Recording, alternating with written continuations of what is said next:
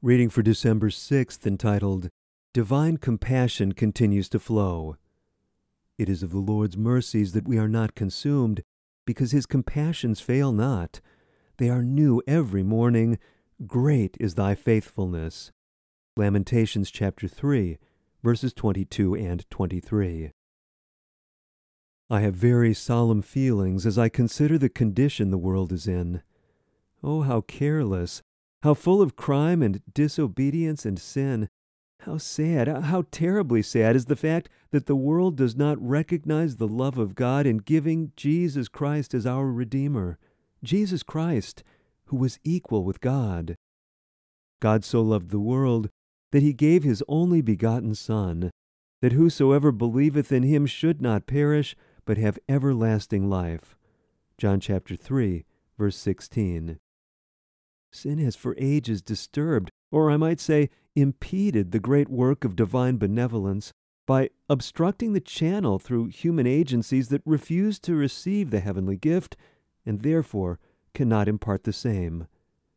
God is calling for men and women to become consecrated as laborers with Jesus Christ. Although sin and wickedness have disturbed for ages the flow of rich grace, yet this flow has not been cut off from earth. Its course is earthward, and if men would only cooperate with God, if the channel of communication was kept open, unrestrained, to communicate to the world, the light of heaven would be shining in all parts of the world, scattering the moral darkness. I am satisfied that we must work in earnest.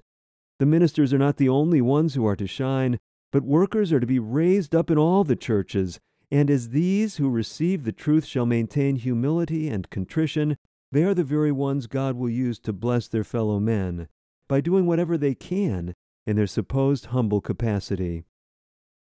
It is not the most learned, not the most eloquent of the human family through whom the Lord will reveal himself.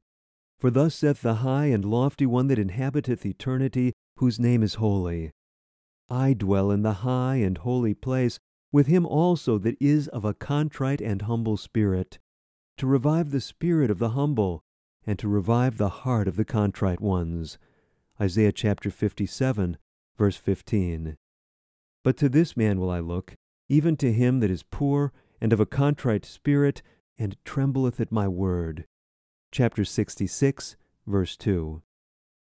The Lord calls for us to render back to him the endowments he has given to men, whereby they can use all their powers of intellect and all their strength, physically and morally, in his service, to do good and bless others. A crisis has arrived in the government of God on earth. Divine compassion has been flowing to the people, notwithstanding that the heavenly current has been beaten back by stubborn hearts. Taken from Letter 52, dated December 6, 1895, to a minister in Australia.